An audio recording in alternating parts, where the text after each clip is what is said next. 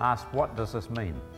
If I say things in this next couple of days that you don't understand what I mean, I have failed. You haven't failed, I've failed. I'm supposed to make things clear to you.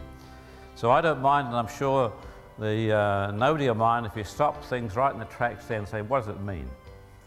I remember we were in Switzerland a couple of years back at a YWAM school, and there was a young Israeli woman there. I discovered later she was listening to lectures in English, taking down the notes in Hebrew. But every now and then she put her hand up and say, you're using too fancy words. What does that mean? That was great. I just think, what do I really mean? Second question is even more important. How do you do it? How do you do it? Because again, in the church, we're accustomed to spread out the great ideals as to what Christians should become. We're pretty short on the ground at telling them how to do it. So again, if I say things today without giving you at least some clues as to how to begin to do it, I have failed, and I don't want to fail. We're going to be talking about leadership, and I want you to see, to begin with, we're covering a very specialized area of skill. Because leadership is often confused, particularly in the church, with two other things that are quite different. One of them is management.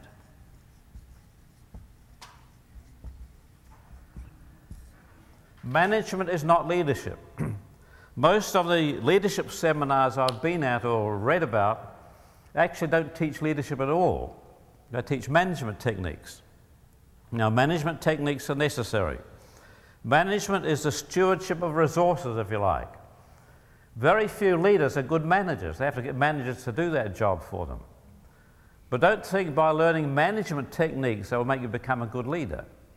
Quite different capacities, okay? The second thing in the church is we often confuse leadership with ministry.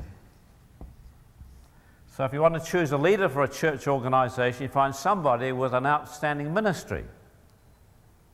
And sometimes you find a leader who has failed and doesn't know why he's failed. He's got a very good ministry, gives his ministry all he's got. The only thing he's failed to do is to give what he's supposed to give, and that is leadership. So we're talking I'm not saying that leadership is more important than management, more important than ministry, but I'm saying as far as our seminar is concerned, we're not talking about either of these, we're talking about this business of leadership. I remember coming through the airport in Los Angeles a couple of years ago, a bit more than that, picking a newspaper off the bookstand, a report of a conference on the many aspects of leadership. And after 3 days, the conference came to the conclusion that America as a society was overmanaged and underled. Overmanaged, underled. I think what's true of America is true probably of all our Western societies as well. Probably it's a worldwide phenomenon. But it underlines the fact that before we go any further, we need to understand what leadership is. Okay? Right, here's the first thing. Leadership has to do with goals and direction. In other words, if you are a leader, the first question I'd want to know from you is, where are you heading? If we're just responding to situations as they come up, crisis management, we're not leading at all, actually. Circumstances are leading. They're determining where we're going to. So leadership has to do with goals and directions, therefore it is essentially future-oriented.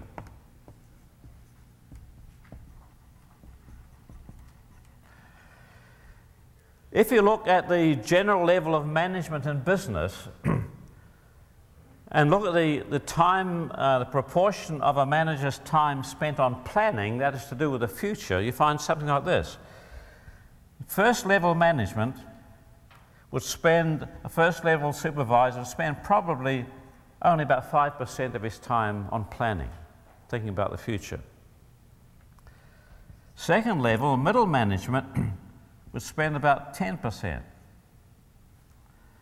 Operating managers would spend at least 25%. When you get to top management, the CEO ought to spend 50% or more of his time with his hands behind his head, his feet on his desk, thinking about what? About the future, where things are going to. So leadership rather is essentially future-oriented. The leader is concerned about what's not here yet. I believe that many of these capacities we're talking about at this stage are innate. Because being future-oriented, this whole thing here has to do with vision. And to be a leader, you need to some extent to be a visionary.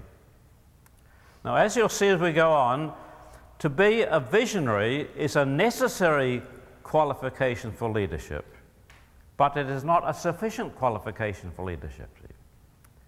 Leaders have to be, in some sense, a visionary, but being a visionary does not necessarily make you a leader. That's what I'm trying to say. But the leader has to be concerned about this whole business of what's going to happen next month, next year, 5 years' time, 10 years' time, and so on. A lot of your attention has to be in the future. And a person who doesn't have the capacity to function that way, that's too vague. I think, well, the future is unknown. What can you do with the future? You don't know what's going to be like in the future. See? Now, the capacity that the leader has to handle the future is a thing called foresight.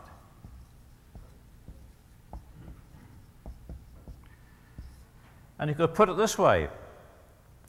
If you're a leader, that means you have a lead over other people. What is the nature of your lead? The lead that the leader has is he's supposed to be better at pointing direction to the future. See? To be better at anticipating what's likely to happen in the future. Better than other people at making sense of the future. That's his essential capacity. And if he's not doing that, he's not really leading. Let me just show you something before we go on. There are actually 4 areas with which leaders have to be concerned in an organization. And they have to give adequate input into all 4 of these areas. The first area is the question of task or mission. That is, what is the organization to do? Where are they going? What are their objectives? So the leader's job is to clarify the objectives, to anticipate possibilities and opportunities in the future, and so on. He's concerned with the mission of the organization. Secondly, he's concerned with the group. That is, with coordinating the resources that are in the group, with handling conflict within the group, with building group dynamics, relationships within the group. This is the best indicator of morale, one way or other, in an organization, the state of relationships within the organization.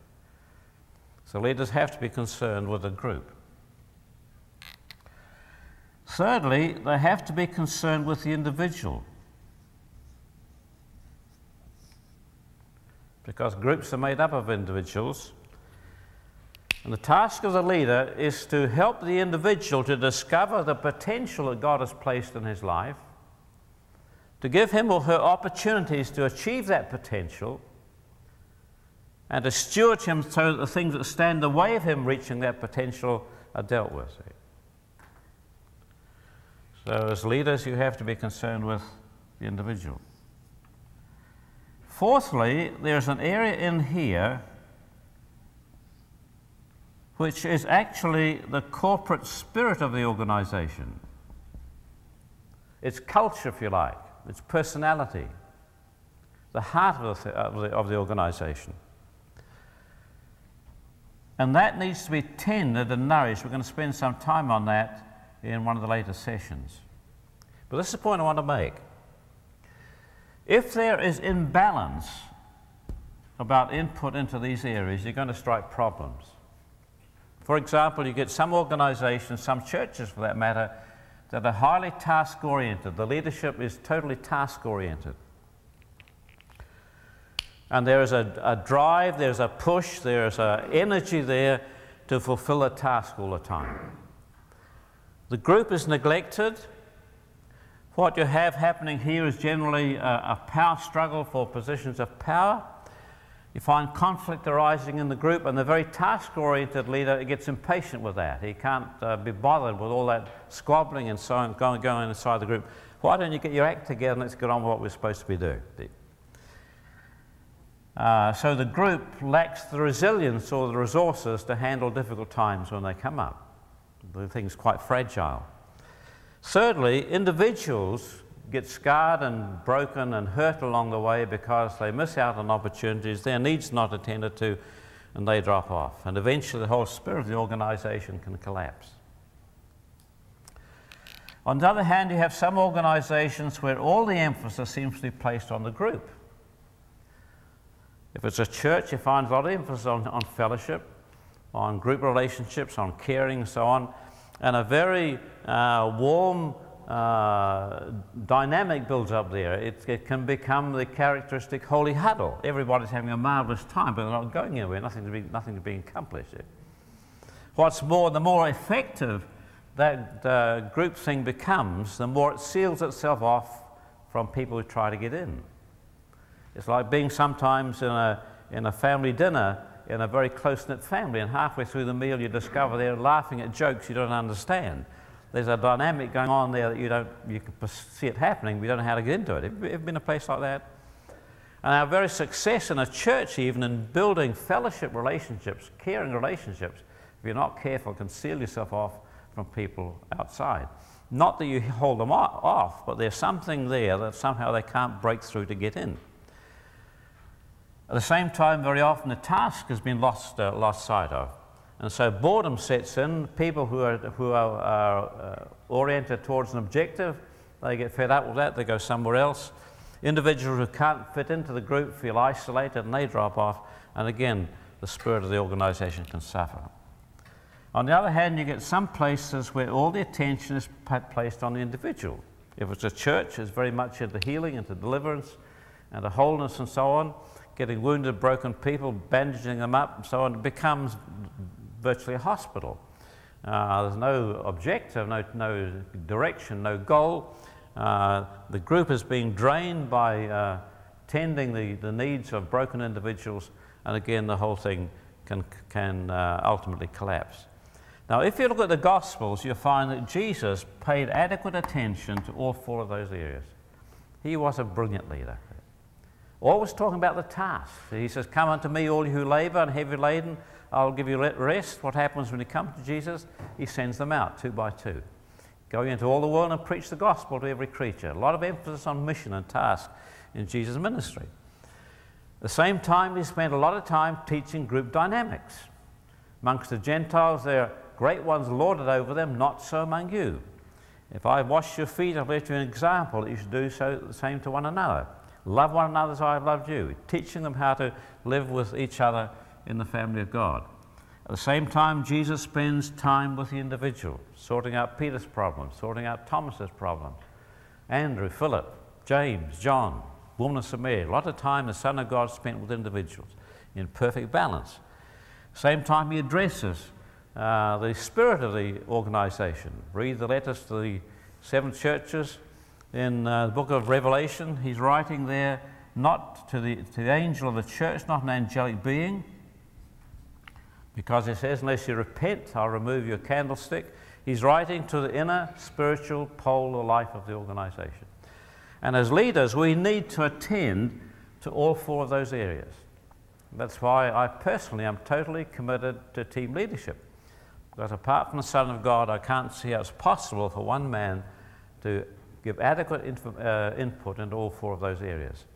Now, in a team, one member may be drawn towards one or other of those areas more than the others, but there's an opportunity to see that all 4 of those are attended to. And as far as leadership is concerned, as an ongoing function, we need to care for all 4 of those areas. Now, specifically in terms of foresight, we're talking about the task.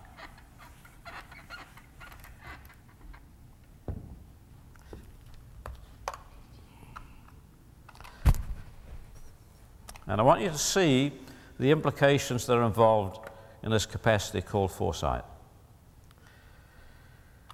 The first is this.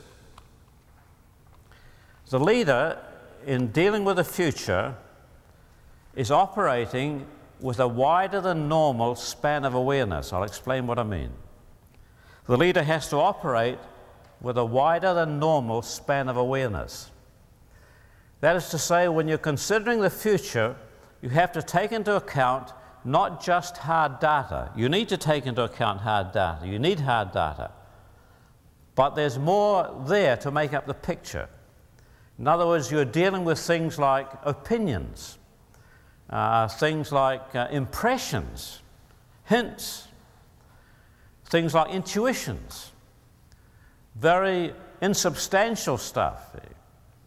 But all that helps to make part of the total picture if you're going to make sense about what's going to happen. And if you look at a leader who is good at his job and you examine the way he operates, you'll discover that's what's actually happening. He takes into account things that other people wouldn't consider at all. He's got hunches. He has a kind of intuitive feeling. He's got imagination, as Dan was mentioning. All that is part of the picture. Now, I'm not saying that all of those carry equal weight, but what I am saying is they all have their place, and we need to operate so that all of them are received and provide part of the input we need to make sense of the future. Secondly, the leader is not only allowing all that stuff to have its place, he generally has a sense for what is relevant and what is not. And again, that's a very, very important capacity.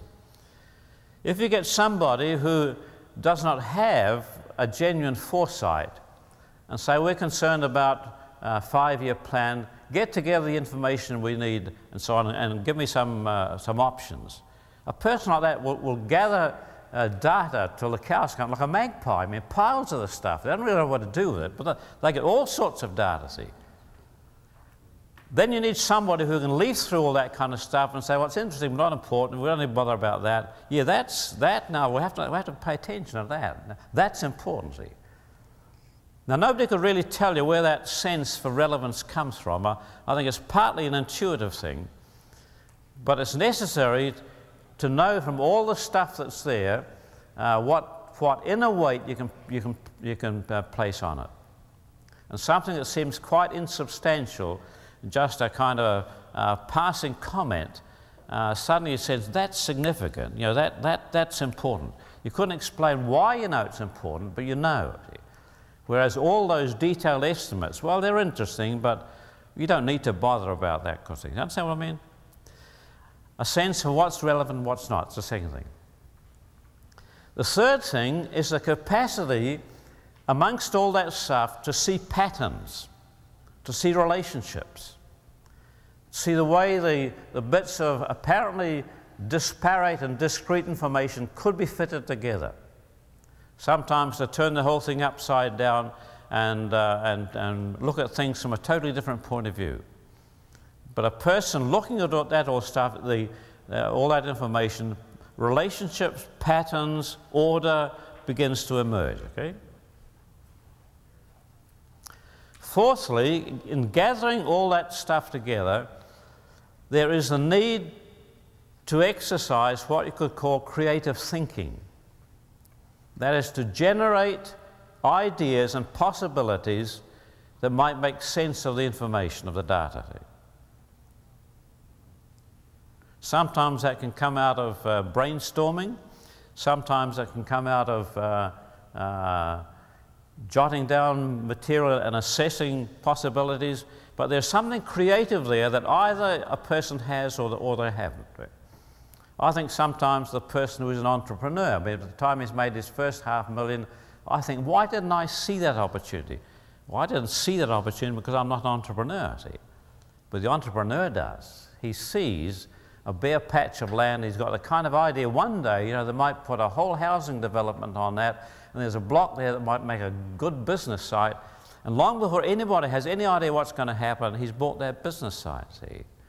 What happens 5 years down the track, 10 years down, suddenly there's a development there, see. Now, he didn't know about it, see, but he saw something, an imaginative journey into the future to sense the possibilities that are there and bring those into being, see. that creative insight.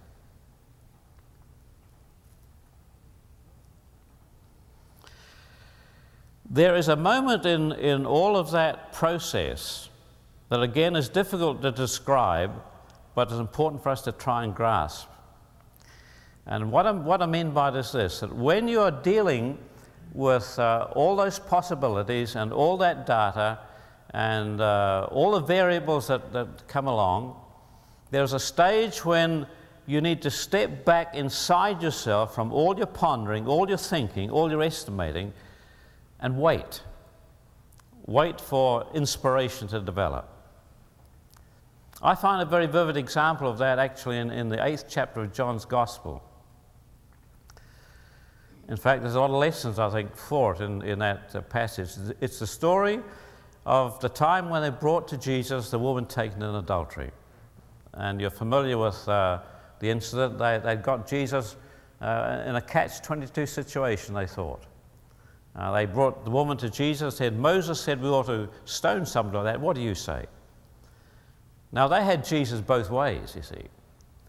If he said, no, don't stone her, forgive her, he'd lose his reputation as an upholder of the law of Moses. See?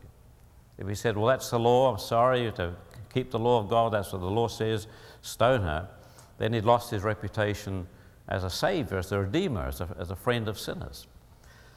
And the story says that Jesus stooped down and wrote on the ground. I've heard lots of sermons preached about what Jesus wrote on the ground in that instant. Sometimes I wonder whether he was really writing a little question and, Father, can I please throw one stone at the Pharisees? What I think was happening was this. Jesus was assessing all the possibilities. All the possibilities of the Mosaic law, of rabbinical commentary on the law, he knew the lot.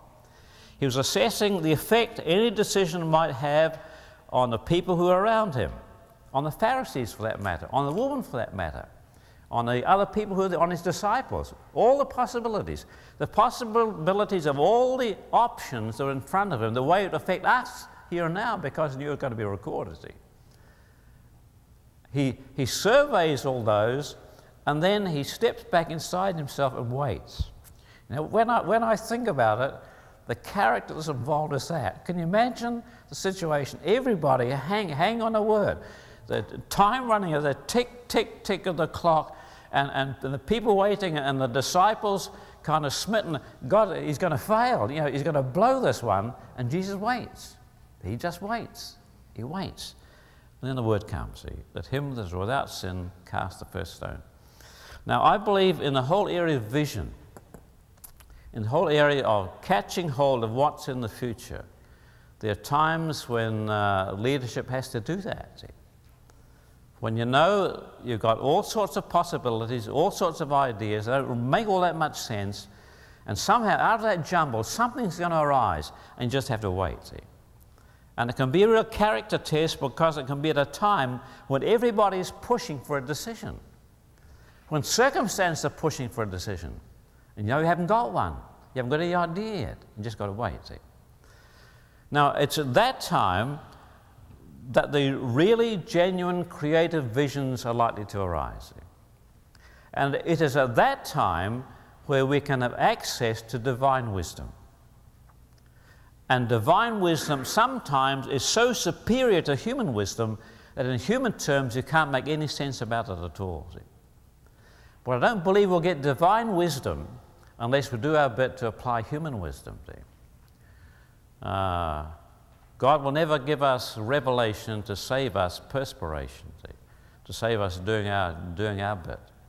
But out of the struggle of all that, there are times wonderfully in God's intervention where something emerges that's beyond our capacity ever to imagine. We're tapping into divine wisdom. If you look at the way the Hebrew prophets functioned, it may help you to get a handle on this. The Hebrew prophets, part of their role, it seems, was to give a political advice to the kings of Israel. And they operated with information from at least three sources.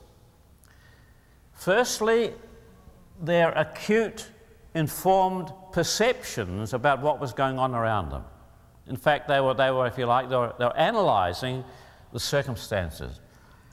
And leaders have to function in this whole area of foresight as an analyst. You got the data, you got the implications, you can take the whole thing to bits, you need to know all the bits and pieces to analyse it thoroughly. Secondly, the prophets had access to the sacred writings.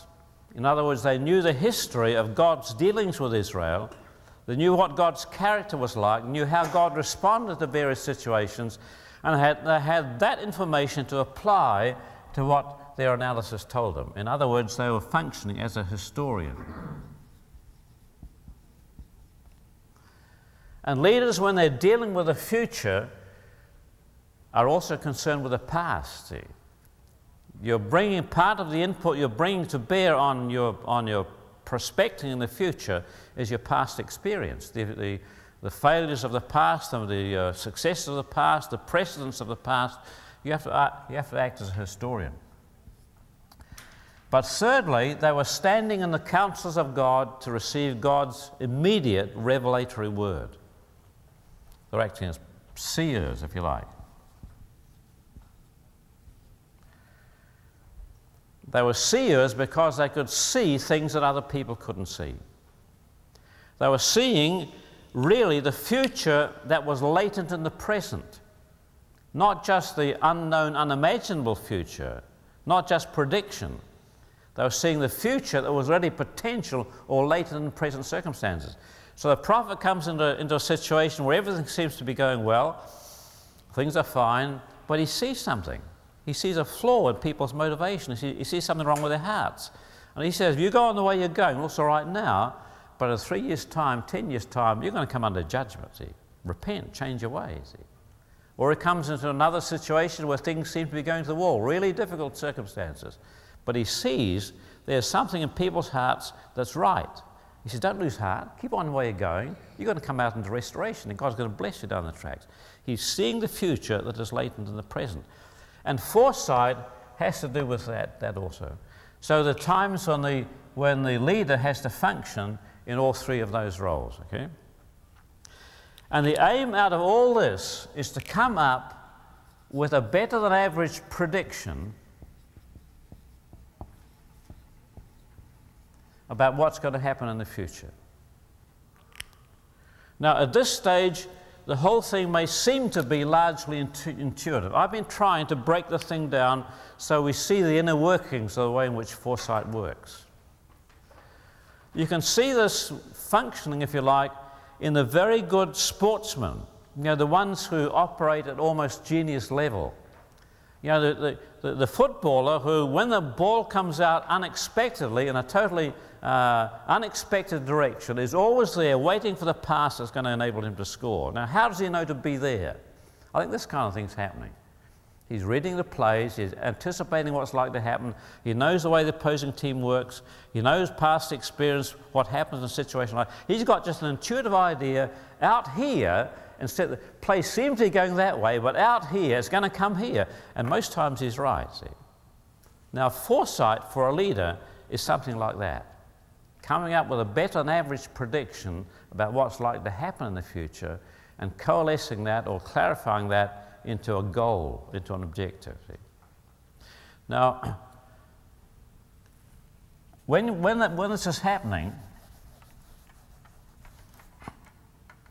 we have to distinguish between objectives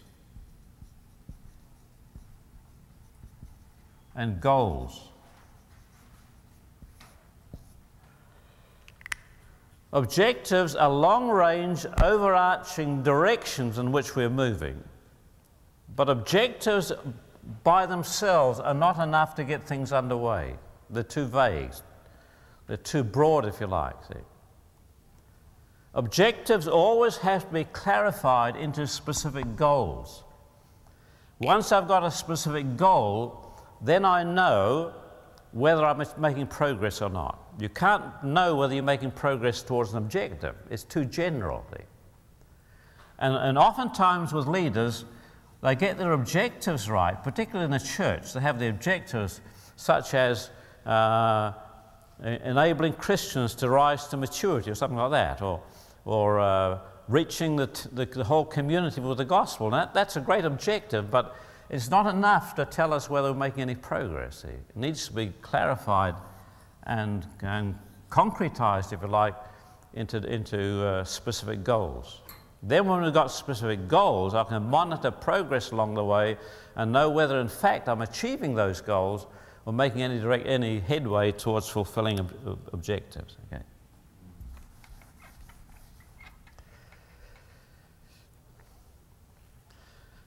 Okay, now there's another important qualification that comes in at this stage in terms of goals.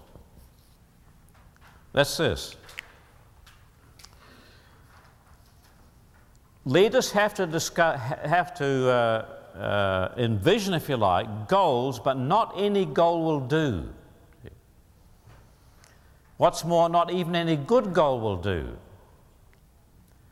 What's more, not even any good goal that excites the people, the leaders will do, unless it also somehow grips the people. Otherwise, the leaders are on their own. And if nobody's following you, you're not a leader. So there has to be a certain congruence, or if you like, resonance,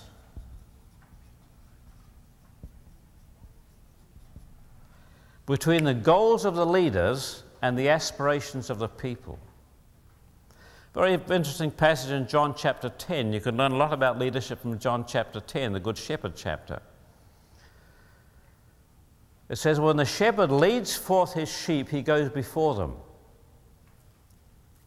So the lead that the leader has is in front of the people he's leading. He's going somewhere. Secondly, it says that the shepherd knows his own sheep by name. Now in the Bible, names always mean identity or character, never just title. What does that mean? It means the shepherd knows the characteristics of his sheep.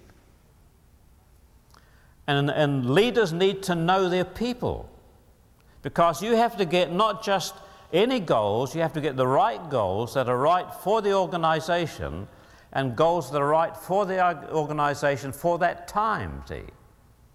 So it's not just the right goals for the organization, the right goals for the time. How do you know whether you've got goals that will resonate with the aspirations of your people? The answer is you need to know your people. You need to know your people. Now, it's important to understand this, because the very task-oriented leader is impatient with that sort of thing. I mean, it's a waste of time. It's just talking to people. What's the point of that? He's gripped by his vision, he's got his goals, he sells his goals and so on, and then he wonders why he's got to struggle to get people committed. Sometimes I've seen over the years this kind of thing happen in the church particularly. Along comes a very experienced, successful leader, a very charismatic personality, a very gifted person. He's got a brilliant goal, got a great mission, a great project that's exciting him. Beautifully presented, enthusiastically declared. Everybody admires it, commends him, promises to pray for him and so on. You know what? Nobody buys into it. See? And I've seen leaders get really bitter over the years over things like that. See? Where's the commitment of this bunch of people here? Worse still, once or twice I've seen on the heels of a guy like that, along comes a young, half-baked leader with no track record to speak of. He's got a vision, he's only half clear about what it's like, and it's clumsily presented, but suddenly everybody wants to buy into it. Why? Well, the first one's got leaders that have got a goal that doesn't fit the people. The second one has somehow struck a goal that carries a resonance with the aspirations of people. I noticed this in hindsight in our church at home. I discovered that what I had been habitually doing when I was talking to people, even on pastoral visits, because actually I'm not a pastor, I'm a hopeless pastor. Crisis counseling is what pastoral visitation doesn't interest me at all very much. It has to be done, it's very important work, I'm not saying that. But when I was talking to people, I'd always be dreaming out loud. always suggesting ideas, always running things past people. Now, most of them weren't serious intentions at all. A lot of them were really quite crazy, but out of people's feedback, you see, you get responses from them. You can build up over a period a quite accurate, intuitive sense of where people are at. See? Now, good leaders, I discover, do this instinctively. You get a bunch of leaders together talking about projects, and one of them might say, well, that's all right for you guys, but where I come from, that will go down like a lead balloon. How does he know? He's never asked. He knows. He knows his people. Or he might say, well, that's no good for us. Not yet, anyway, but 6 months' time, we could look at that. How does he know? He hasn't asked. See? You've got a pretty good idea. Or he might say, that's for us. You know, I've been looking for something like that. Our people go bundle on that. I'm going to take that on as soon as I get it. How does he know? See? He's learned to know his people. Now, I mention this because it's very important that that kind of rapport, that kind of interchange of heart and desire and so on, be built up between leaders and people. See? Because if you bring in front of them things that don't really interest them, they may try for your sake to be committed to it, but their heart won't be in it. See? So spend time with the people so they have a chance to share their ideas, their inspirations, their aspirations rather with you. Now there needs to be a very high level of trust between leaders and people for that to happen. See? Otherwise people will only tell you what they think you want you to hear. See? But if they know they can tell you their frank opinions and it will not be held against them, then you can build up sufficient knowledge to guide you not only as to what the goal ought to be, but as to when to go public with it. See? So don't neglect. The question of resonance is very, very important.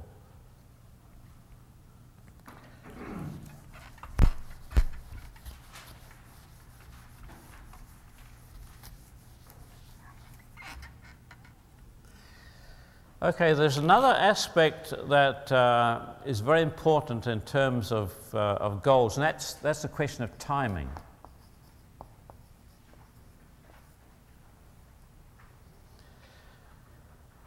And again, what I'm going to talk about here is one of the capacities that, to me, separates between people who are leaders and people who are not leaders. People who are not leaders, placed in a position where they have to exercise foresight, flounder, really. I mean, they're stressed because they really can't make sense of the uncertain, vague future that leaders have to operate in. The question of timing, again, is something that's either instinctively there in a person, or if it's not there, I don't think you can really produce it. Let me show you this. Take this as being the timeline between the present and the future. It should actually flow the other way. Time flows back from the future to the present. Now the visionary operates solely in the future. He paints his castles in the sky, builds his pictures and so on, dreams his dreams, and he can tell you in great detail as to what the vision is. The only thing is, don't tell him to do it. You've had people like that, you know, they've got this great plan, this great idea, this great vision, and you start to get excited with it, and you say, fine, how about starting it off? That's when they back off, isn't it? The visionary operates solely in the future. The leader has to be a visionary, or have a vision, but he has to commit resources in the present that will catch the vision in the future and bring it back to the present. And that's what separates the person who has the potential for leadership and the one who hasn't. Because the one who hasn't, that's a high-stress occupation place to be. See? They are really under pressure. See? How can you be sure? How do you know? What if? Can we? Should we? See? They lie awake at night bothering over all those questions. And after they've made a decision, they're in agonies as to whether it's been the right decision or not. You see, the challenge that faces leaders is this, regarding the vision. When do we go for it? If we go too soon, then next week we might get more information that shows we've made a mistake. On the other hand, If we wait until we've got all the information we need, we know we're going to be too late. And there comes a point when the leadership has to do what I call jump the information gap. In other words, they have to decide now, with less than perfect information, to go for it. The person who is not a leader will either do one of two things. One is they'll dither here until the opportunity is totally gone. Or they'll step out in presumption long before they've got adequate information to make that jump. See? In either way, they're highly stressed. This area here, between the interface between the present and the future, is what people who are leaders call the cutting edge. I mean, they love that risk. See? They know where the risk is, that's where the opportunity. They live with that with great delight. They can function in that area. See? And they are willing to step out into the uncertain future, listen, with the confidence that when they do, and when they face problems and questions in the future, that they don't know what they're going to be, they have the confidence inside themselves they'll be able to find the answer. Do you understand what I mean? That's jumping the information gap. Saying we haven't got perfect information, but we've got to go now. Let's go for it. And I know we're going to face questions, I know we're going to pray for it, but we'll find the answer, see. Now, the person who is not a leader can't manage or can rarely manage that. The person who is a leader is willing to take that risk. And he has the confidence inside himself or inside herself when we get into the future and we face the problems, somewhere, somehow, we'll find what the answers are. Okay? And now, the question of timing affects not only when that leap is to be taken, but also when the vision is to be released. Because again, if the vision is released too soon, if there is a premature disclosure to the people who are going to follow, you may get the wrong response because they haven't got enough information. You may find you've asked them to buy into something that you're not really sure of yourself. So the question as to when to go public, the question of timing is critical. I think you find the same issue arising very often in the church.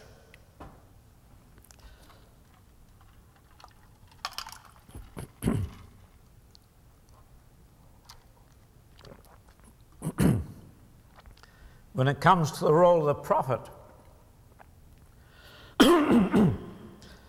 You'll notice, for example, that when there's a prophecy, it generally has a kind of immediacy about it. The prophet comes with his message and he's got a word from God, and if you don't move straight away or by Tuesday at the latest, the judgment of God has got to come upon him because God, he has spoken, see. Now let's be fair, that is the only way the prophet can give the message. He does not have the luxury of inspecting it beforehand to discover whether he's got it right. He has to give it the way he gets it, see. But it's not the job of the prophet, it's the job of the elders to decide the when, see. So you find in John chapter 10, it says, when the shepherd leads forth his sheep, he goes before them. And leadership has to struggle all the time with the tension of the when. And there are times when the elders of the church have to receive the prophecy and resist the pushing of the prophet who's in agonies because he's declared the word of the Lord and nothing's happening about the word of the Lord. That's not his role. His role is to declare the vision. The elders is to decide the when. And in business terms, in any place of leadership, that issue will arise. And these are the critical ones that to me separate people who have the potential of becoming, they don't automatically make you a leader. But unless you have the potential to handle situations like these, I doubt whether a person can become an effective leader. Okay? Right.